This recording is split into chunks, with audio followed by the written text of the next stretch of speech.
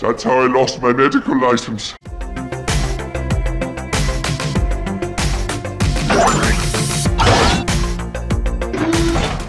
Hello, it's KRBrickBot, and I'm kinda in a rut, maybe in a motivational rut, so I'm just kinda doing a filler review just to fill in something. Another first wave metal Cardbot, Mega Ambler. And I did go for a mid-grade, cheaper return product. I'm just kinda cheaping out here. Yeah, somebody put the tape on here, and I guess somebody put some additional tape on here like this. I don't know if that's a consumer or a warehouse. Yeah, I guess these labels are indicated on the return product, which no, it doesn't cover up the release date of March. Oh no, they just returned it.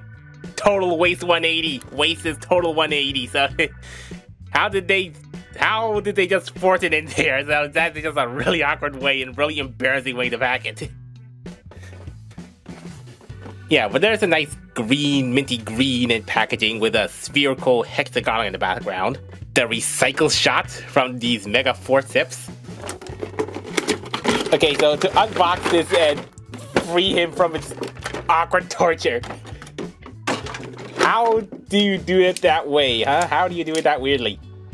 How do you pack it in that weirdly?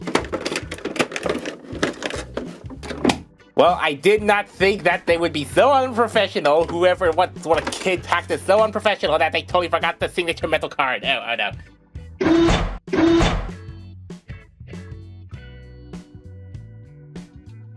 This is a very striking and balanced color scheme of white, red, and green. It's a nice Christmassy green paint. With a splash of gold. Yeah, I guess the red in the torso, and the legs, the shoulders, and the green striping like that's on the cars and the knees. The crotch area, which is a bit asymmetrical, and slightly different paint wash here. But otherwise, I think this is an attractive color scheme. On the pretty similar metal Cardbot frame, which is a pretty small torso, not much back kibble, and much of the chunk of it goes to the shoulders. Yeah, that's an aesthetic. Generally, the proportional differences between the animation and toy models just come down to the enlarged torso and head, the somewhat reduced shoulders, the more enhanced arm and knee designs, and of course the pupil. Though both of his legs have these three pen missile bullet-shaped like things on his legs, while it only has one on the leg, while this one, it looks like it's been smoothed out or these haven't been removed. They kinda look like injections or EpiPens. And coming to the head, that is a smooth cranium with a cross on one side and one antenna and a monocle.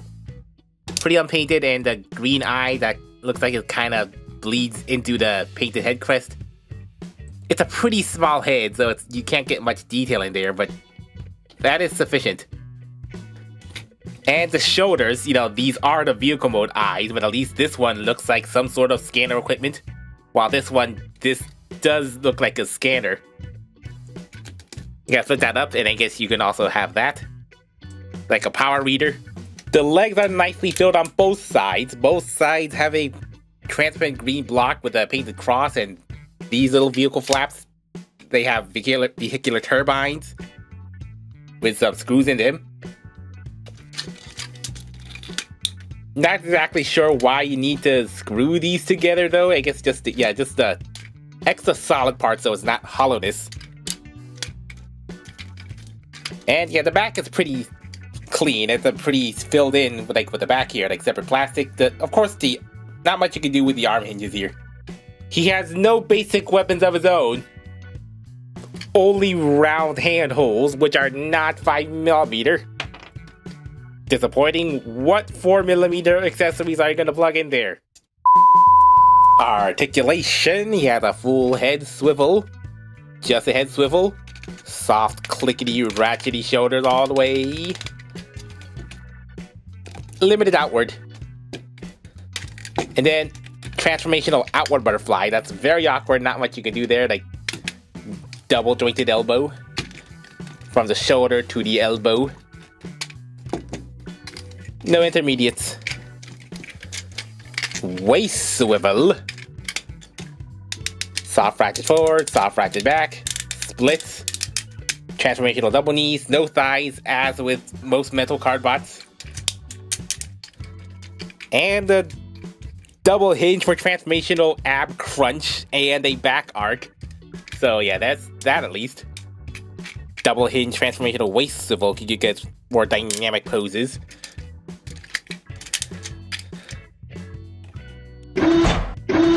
Transformation goes like this.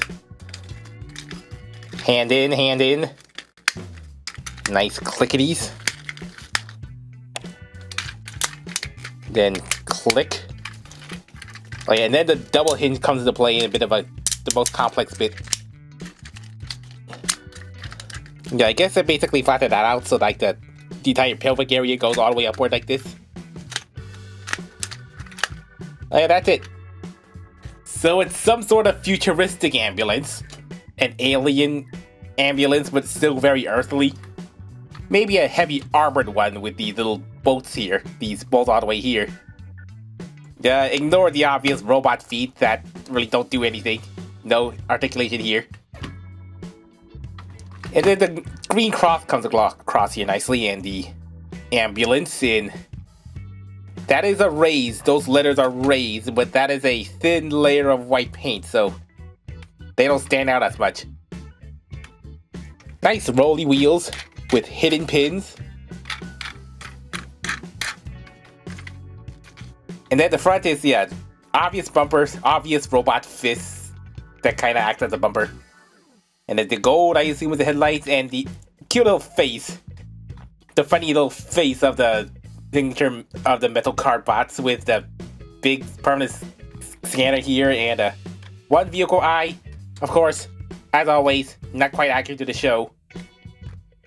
And then a scouter power reader on the eye. Over 9,000! It's also pretty subtle to have the headlights like this. It's kind of really sunken in, so it almost blends in with the rest of the design. Interesting to think about. Very obvious robot legs, especially with the gappiness syndrome. They just had to have that symmetrical detailing there. Yeah, so what you're gonna do about it? Maybe slot a metal card in here. Only the card. I guess these holes really are only here just so that they have space for these extra pegs for some reason. And they are much smaller than the 5mm, so I don't know what's the purpose of these little round things. That's a necessary detail to add extra accessory holes here. 4 round holes, 2 on each side, which perfectly accommodate... No, not exactly. They're slightly too small for 5mm ports. YMMV with the slightly softer 5mm. I'm assuming it's in the same slightly than standard car size as Blue Cop and Mega Trucker.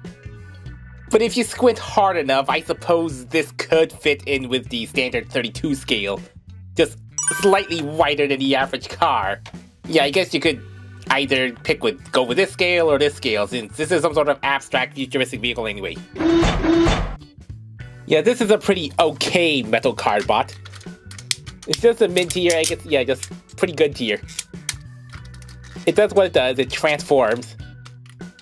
The aesthetics might be something, maybe the aesthetics might be a little too thin or gangly, otherwise it's very nice. Pretty posable even though without any bicep or thighs. And nice, pretty tall, like, that's pretty smaller size than typical Korean Transformers, like Voyager size if you like that. And the metal Cardbot accessories would be pretty good if I had that right now.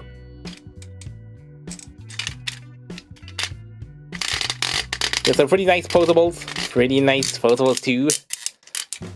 Yeah, so this is probably not a high tier demand thing. It's just something you can pick up at your own time. And maybe not the most appealing since it's just an ambulance. It's just a unique type of ambulance but a pretty typical Transformer ambulance.